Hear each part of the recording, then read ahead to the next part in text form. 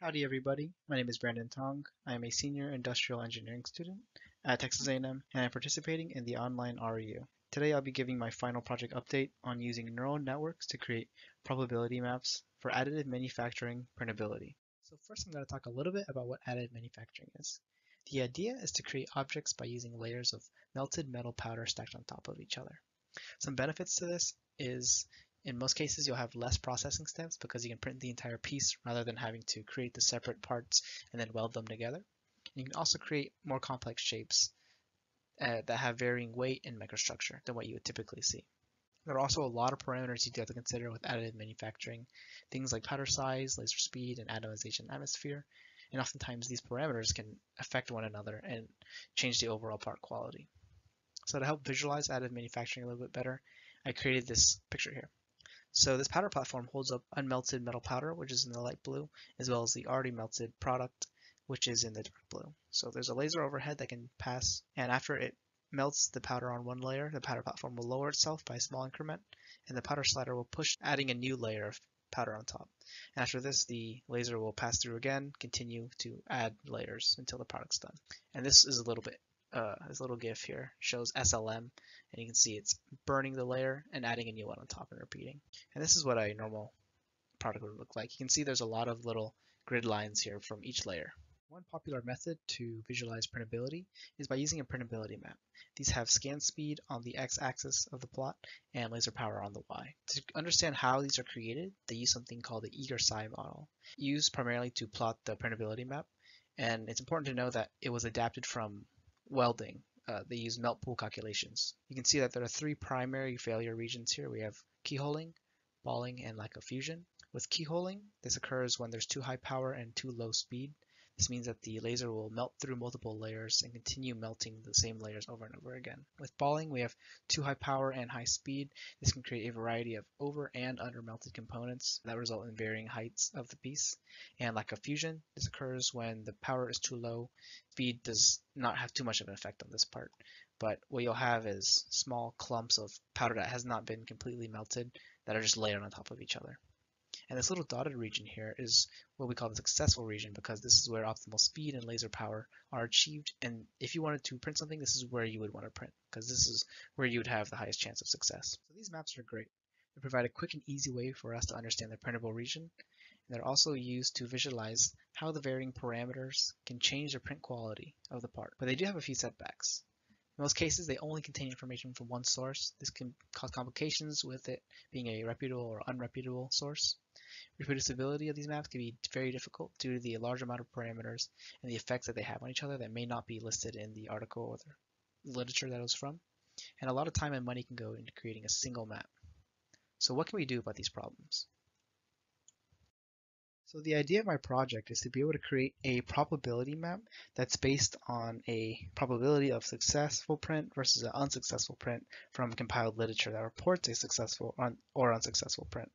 To do this, we used a deep neural network for our predictions, and we believe that this increases the accuracy because we're pulling from multiple sources of literature instead of just one. We also want this to be usable for any composition and any range of parameters. To help visualize this a little bit better, I created this visual here. This kind of shows the different papers or different articles being fed through the deep neural network, looking at the different parameters that each literature article used, as well as how the print ended up turning out, successful versus unsuccessful. And from here, we're able to create a map that has the same format as a printability map using scan speed on the X, laser power on the Y. But instead of creating those four regions, we show probabilities in each of the areas that can outline a successful print versus unsuccessful print. This is one of the first probability maps they ended up making. It includes a hatch spacing of 0 to 150, and red indicating successful print, and blue indicating unsuccessful. It's also worth mentioning a hatch spacing of 60 to 110 is the most accurate because we have the most data on it. This is mainly because this is the primary range that people in literature test on. So anything outside of that range should be taken with a grain of salt due to the lack of data. And you can kind of see that this map does not necessarily represent the failure regions correctly. You see keyholing and balling both have very distinct red and green regions, while lack of fusion does have a good blue region, but you can see that the patches that we have here in red and green are very discontinuous. This kind of leads us to believe that we have an overfit model to the data that we do have. And because of this, we need to reevaluate how the data is distributed in our data set. Next, I'll be talking about some of the methods used to make these maps better. The first of which is physics-based features.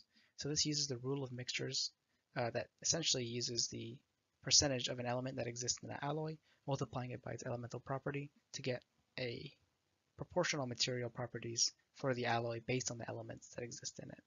We then replace the composition features that exist in the database using the rule of mixtures calculations. This helps remove the compositional bias that exists in the model.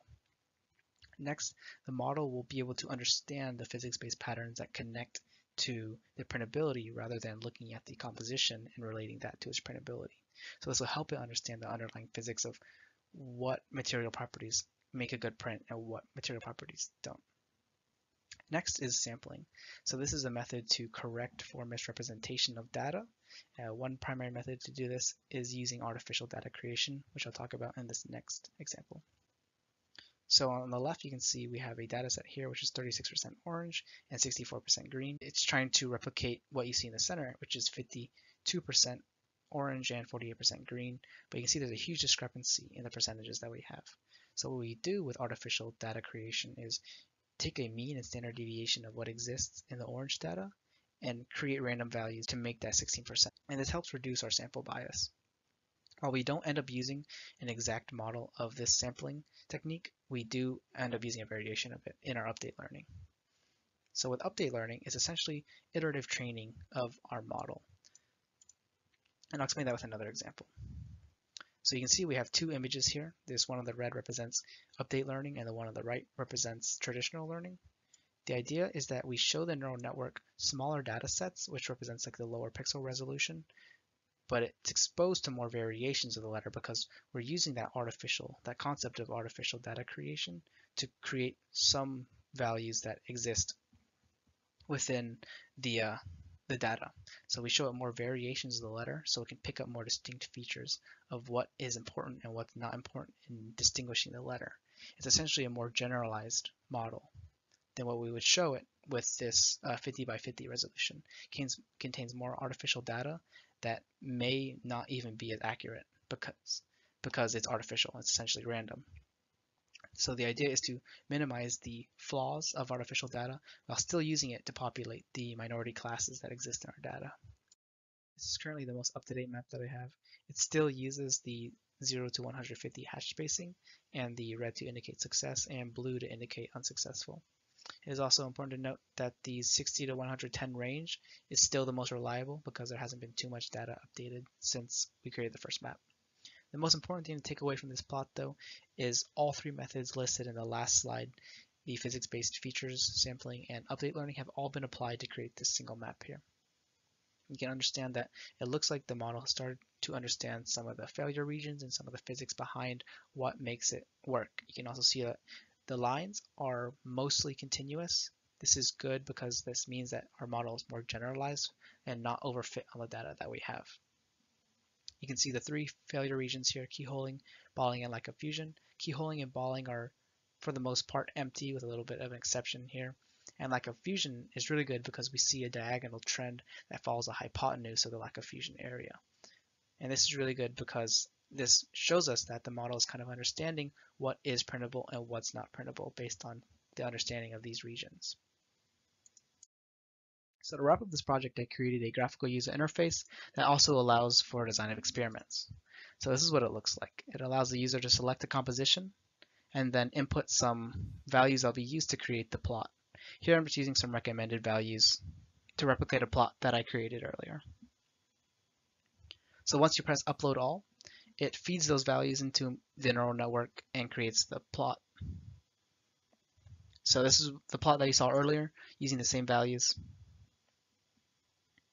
And after that, you can look at the design of experiments, input values that you want those experiments to be based around, and how many samples that you want to create. After it's done, it'll create a CSV file with all these values here. And these are all 10 of the values that you want to create. And that's the end of my project. Before going, I do want to say thank you to everyone who administered the O-REU, as well as a big thank you to my mentor, William Traherne. Thank you.